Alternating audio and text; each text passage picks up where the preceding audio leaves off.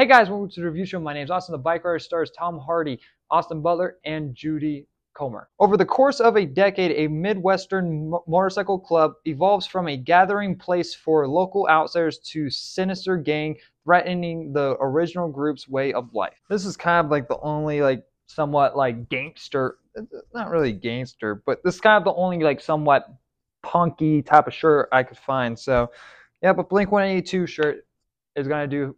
It's going to have to do for this video. Bikeriders is something I've been really looking forward to. The trailers have been hit or miss. I mean, I don't know, but Tom Hardy, Austin Butler, and Judy Comer.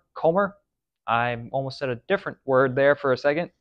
Not trying to go down that rabbit hole today. All great three cast members. Just like, why? How can you not be excited for this movie? Tom Hardy, who is usually great in everything, is actually pretty good in this movie.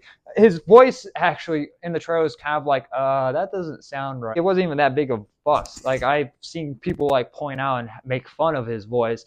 And honestly, I wasn't really paying attention to his voice. And his character was actually very compelling.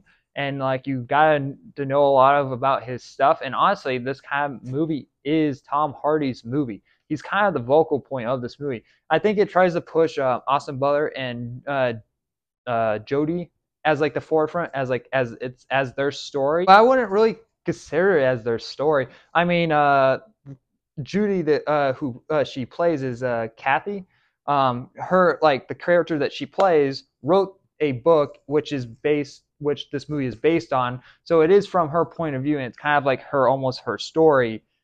But honestly, I don't even think she's really the main character in the movie. I think Tom Hardy is the character, because honestly, out of all the characters of this movie, we know the most about him. I hardly know anything about Austin Butler, and you can get some attachment with him and with his character and Jody's character. Wanting them to actually have a happy life. At first, their relationship was it was fun. It was thrilling. And at some point, she wanted something more, and he didn't really want to change his life. And he's kind of like that. He plays that guy who doesn't basically take orders from anyone else besides himself. He only does what he wants. And so there's not really that much where you get to somewhat attached to his character, really. So it's more of his sensitive side that gets you attached. And so he really does care about this girl that he met at a bar, and actually also really cares about this gang and the people and the original people around in that game, because he probably grew up with those people. You don't really get to know that much, but you get an understanding that they're really good friends, and mostly between him and Johnny, who are really good friends, and Johnny gets a pretty has a good connection relationship with his character. But yeah, again, like I said, besides anything really on that side of anything, Austin Butler's character is just kind of almost anyone could have played him. But it's Austin Butler's a big name, so it's who else could we put next to Tom Hardy? Why not get the guy that is hot right now, practically? On the other hand, Tom Hardy is over here creating this. He's the one that started the gang. You see that he has a family, and he has morals. He respects people, and he wants to. And he created this game that basically scares people. So he doesn't care if he scares people. He actually kind of likes it, but he still has morals and all that. And you kind of see him go through this life that he has with this game. It's basically saying this movie took place over 10 years. It honestly didn't really feel like that. And now, of course, a 2-hour movie is not going to feel like it's 10 years. But I've seen other movies that told stories that take place over longer times in better ways. I would honestly say that Furiosa does a better job at telling a full story about one person's whole freaking life, where you get to see Furiosa as a young child and to the point where she is in Mad Max. And this movie is kind of it kind of not really jumps over the place, but so it jumps from one point of telling, from Jody's character telling the story, to another point going back in time, back to that point, and next back, and so it goes back and forth with timelines in some forms. And at some point a character dies. It's who died?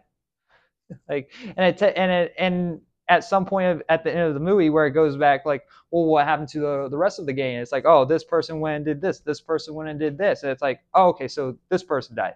Oh, okay, well, I did it. It was like that I he had probably a good chunk of screen time, but I didn't really care enough to remember who died, or like remember. Oh, it's like to be like, oh, so he died. It felt like there was too many characters, and at the beginning of the movie, they wanted to introduce every character, but they kind of did it in a way where it's like, all right, so here's a guy interviewing, and the two characters that are telling their backstory in some form is talking to the camera. It's like, oh, okay, so that's all the backstory you're gonna get from them. It's like, but these are the characters you're going to be hanging out with throughout the movie. It's like, okay, well, that's kind of lame. So besides on that aspect, whenever the movie focuses on Tom Hardy, that's its strong point, to be honest. Because Tom Hardy's character is the most interesting. He has the most depth that you can get behind.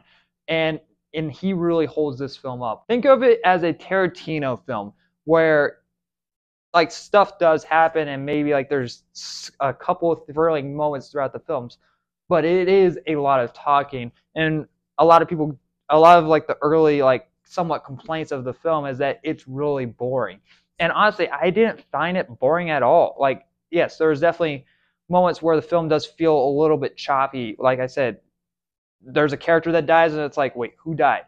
And there's like other multiple characters that you don't really get to know that much about, even like a somewhat villain character that is somewhat causes some of like a problem for the game later on that you see throughout the film. And it's like, so who is this really like what's the purpose of this character? And actually do see it fully flesh out, but it's like, did we really need to focus every once in a while cut back to this person? So it's just like the movie, like there's definitely moments where the movie could have taken other things out and replaced it with other things. But again, it's also based on a true story, so it is telling from a perspective of somebody who doesn't really know that much about, probably that doesn't know that much about what happened and what's going on. So it does feel like it's jumping back and forth in a lot of different moments. But that's all I can really say, because that's just how I felt when I was watching this movie. Maybe this person knows a lot of things that just was not expressed well enough on the screen. But it's still a very well done movie. The cinematography is really cool. The music is awesome. I honestly do really like the soundtrack in this movie. The acting is top notch. I'm gonna give the Bikeriders a B-.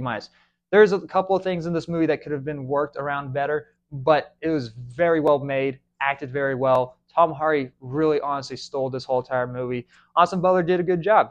He just didn't really get that much writing, or wasn't really his character. They didn't really do much in any way. Anyway, guys, thank you very much for watching. Like always, I'll see you guys in the next review.